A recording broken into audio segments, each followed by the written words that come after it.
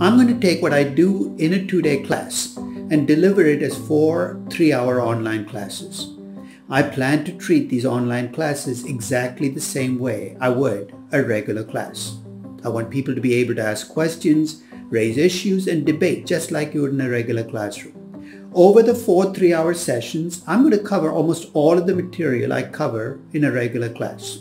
The first 3-hour session is going to be my introduction to valuation, the broad themes in valuation, and the nuts and bolts of intrinsic value, cash flows, growth, and risk. In the next 3-hour session, I want to bring those nuts and bolts into valuation and talk about the loose ends in valuation. Like what? Like how do you value control? How do you value synergy? What is the effect of illiquidity on value?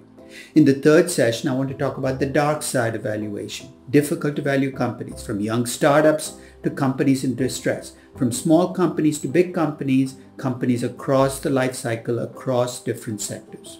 In the last session, I want to talk about pricing and how it's different from valuation. Put simply, how do we use multiples and comparables to attach a number to a company, and why might that number be different than valuing the company?